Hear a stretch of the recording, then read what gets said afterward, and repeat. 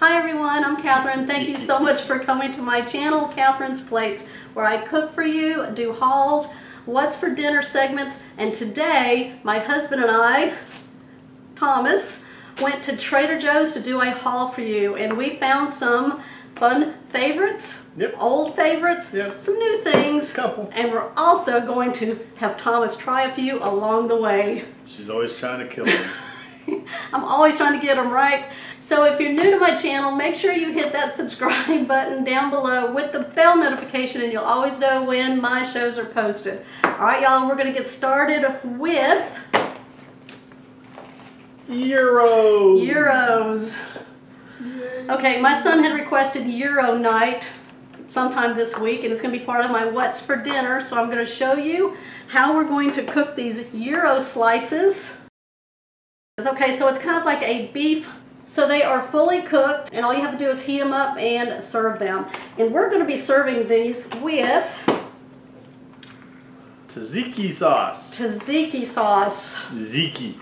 It's a creamy garlic cucumber dip. I love that you stuff. Drizzle over your Euro meat. Or you suck it up with a straw. Look at that. We've had this before. It's really good. I make homemade tzatziki sauce too, but for this week, because we have a fast week coming up, this was going to be easy. And we were going to put all of this on pita bread. That way we can eat them as sandwiches. Alright, so these are original pocket pita bread. Yep.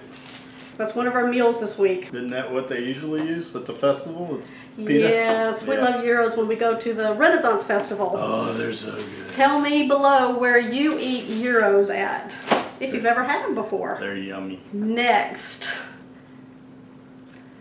vanilla cake and baking mix. Now, I've made this before on my channel. It's in a segment that I do called Cook and Review with Trader Joe's baking boxes. So I'm taking, but I'm going to bring it back because I'm going to be doing something different with it. When I showed it the first time, I showed you all the instructions on how to make it per Trader Joe's. I'm going to be making this almost the same way, but I'm going to be adding peach Bellini jam in some way, shape, or form to that vanilla cake. You're going to be married. So it's going to be part of my Trader Joe's Cook and Review segment, and that'll be coming up really soon also. Stay tuned. Yay! Okay, let's get Thomas trying something. Our store finally has this. You want to show them the cute stuff on there? No. Organic spicy taco sauce. I don't even know if you can see it because I can't see it. So, we're going to drag out these restaurant style chips here. Now these are white corn tortilla chips.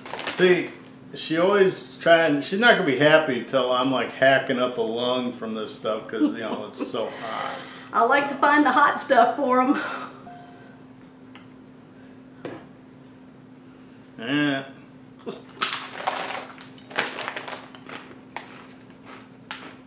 What do you think? Very tomatoey. It's got a good flavor though. Go get my water ready. I think you'll be fine with it. You know, it's got a warm flavor to it. Like there's some cumin in there. That tastes good. It's really good, but there's no heat. So I got this because we're going to be doing taco night this week. So I have this organic stone ground yellow corn taco shells right here. So we're going to have that this week for a quick meal. Oh, those are good. And you know, because it's Trader Joe's, here's some taco seasoning that I'm going to be pairing with it. Okay, so in the taco seasoning, there's cumin, cayenne pepper, cane sugar, paprika, onion powder, black pepper, red bell pepper, oregano, chili powder, and smoked paprika. That's all that's in this little pack right here. There's nothing else. I'm going to turn it around and we'll zoom up on there for you so you can believe me. All right. I believe you.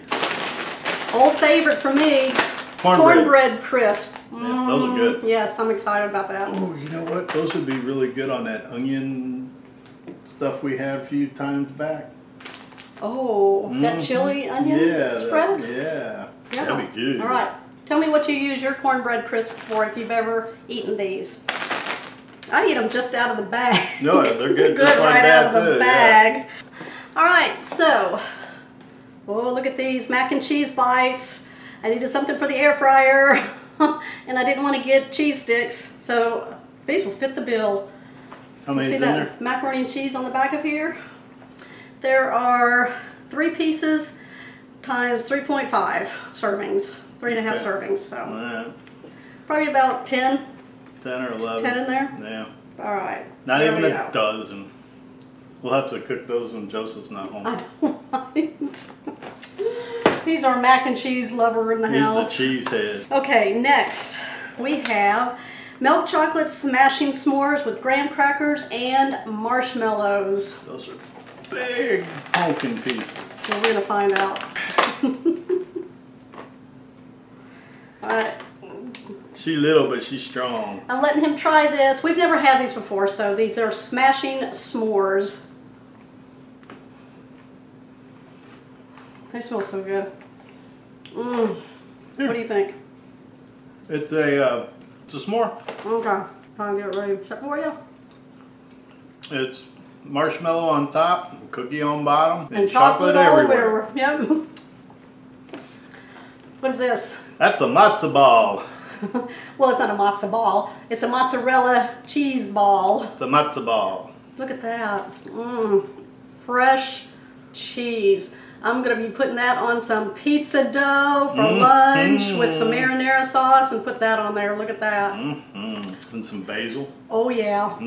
That's what we're talking about right there. All right. Or as the English say it, basil. Basil. Sounds like somebody's name. All right. I found some peppers today. Look at this. These are called Fiesta peppers. Fiesta pepper. So that's what the bag looks like. I'm telling you, you take that part off and It you looks cover like an that part, apple. you got an apple. Look. And there's the other one. It's a baby brother. Aren't they cute? Oh my gosh, slice those up and put that into something. Maybe my pizza. One of these days I'll figure out where this goes to be on the camera. One of these years. So next we picked up, this was interesting. At our store, at Trader Joe's, they usually don't have squash and zucchini loose.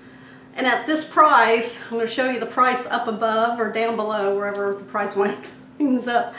Okay, usually they're packaged already for you, like what, 4 in a pack or something? 3, 4 in a pack, yeah. Yeah, so it was kind of cool to get to pick our own out at Trader Joe's, like if you're at Kroger or something like that. So anyway, Kinda there we cool. go. So these are what we picked up, 2 of each. Sorry for that was kind of lame. That was kind of weird. Okay. Hey. Oh. What is it? Oh, that's a banana It is a cream banana thing. cake with cream cheese frosting. Yep. Yeah, we're going to dig into this and take a Heck bite. yeah. It's messy. See? Looks fresh. Oh my god. That's banana bread underneath for sure. That's good. Banana bread with cream cheese frosting. That's good without the frosting. We have a winner.